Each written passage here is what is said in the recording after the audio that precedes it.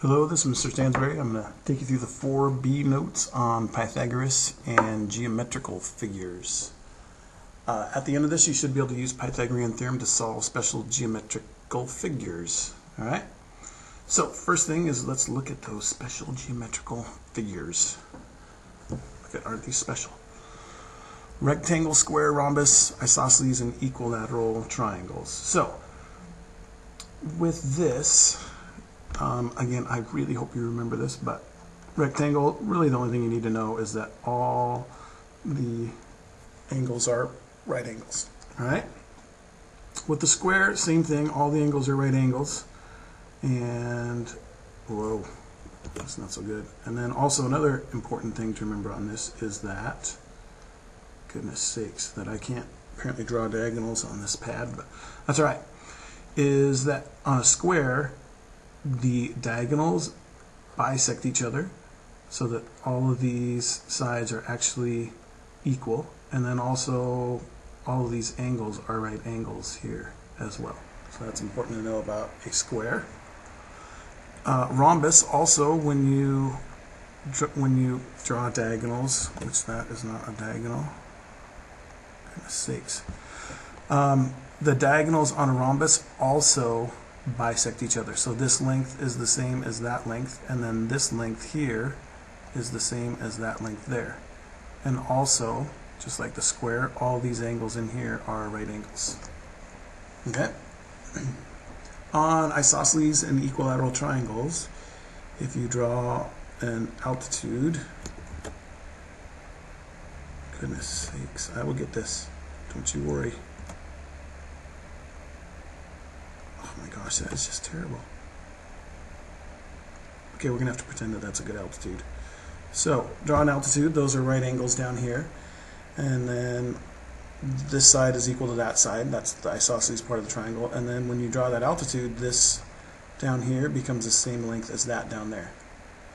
And this is also the same. Alright, so draw an altitude down here. Those are right angles. This side's the same as that, and then this side is the same as that side. Alright? Okay, let's take a look at some examples. Alright, first one we're going to take a look at is example 7 from page 91. And that says the longer side of a rectangle is 12 centimeters and its diagonal is 13 centimeters. Find the length of the shorter side and find the area of the triangle. So, I always like to draw a picture of what the heck they're talking about. For me, that always seems to make a little bit more sense. So, longer side of the rectangle is 12 centimeters. Its diagonal is 13 centimeters. Okay, let's see if I can draw a diagonal. That's not too bad, comparatively. And we know that the diagonal is 13 centimeters.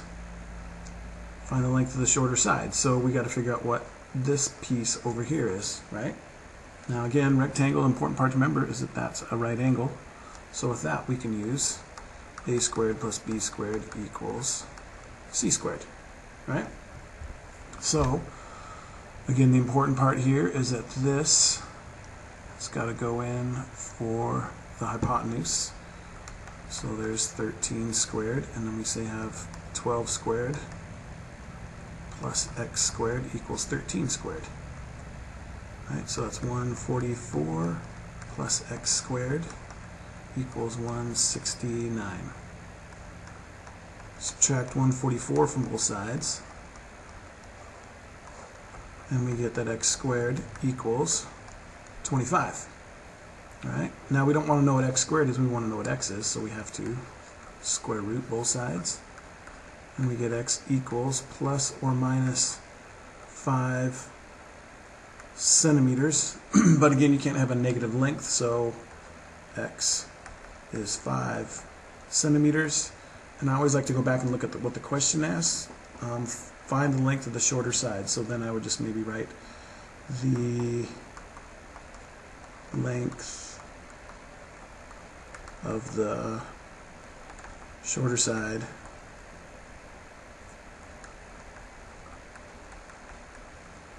is 5 centimeters. That's just a little bit more, x is 5 centimeters, but this is just a little bit more accurate of an answer. Okay? So, next thing we need to do is find the area of the triangle. Well, since we have our triangle, why does that say triangle? That should say rectangle, shouldn't it? Rectangle. Alright, so find the area of the rectangle. Again, we know now that this is 5 centimeters and this is 12 centimeters. So the area is going to be 5 centimeters times 12 centimeters, which gives us 60 square centimeters. So the area of the rectangle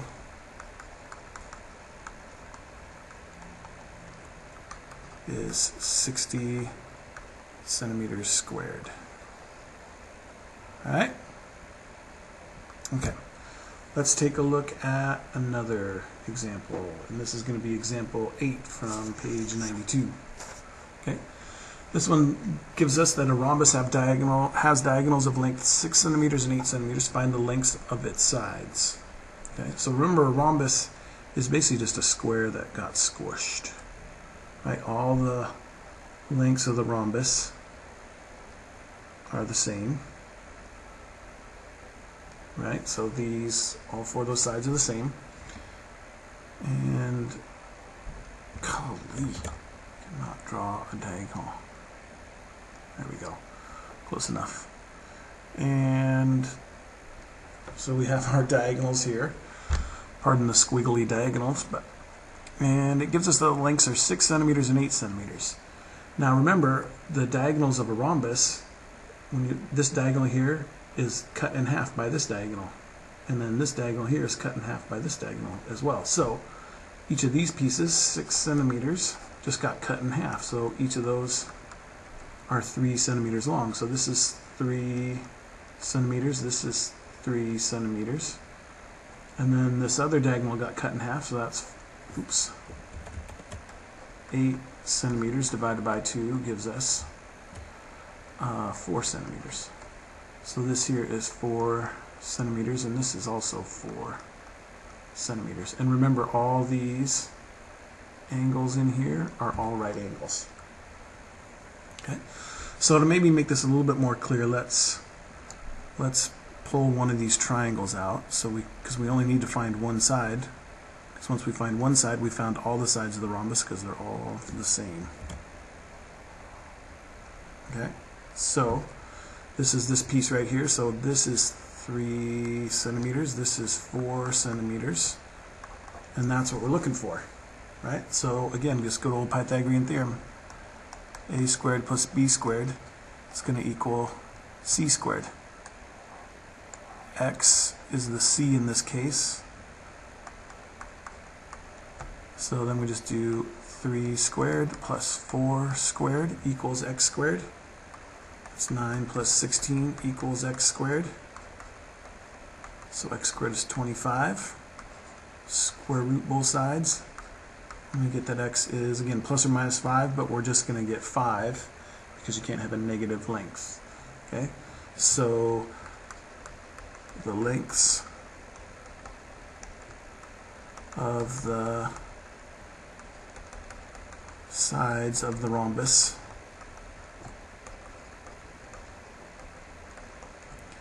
are 5, oops, we're going to put our tag on there, 5 centimeters. 5 centimeters. Alright? Okay, one last example to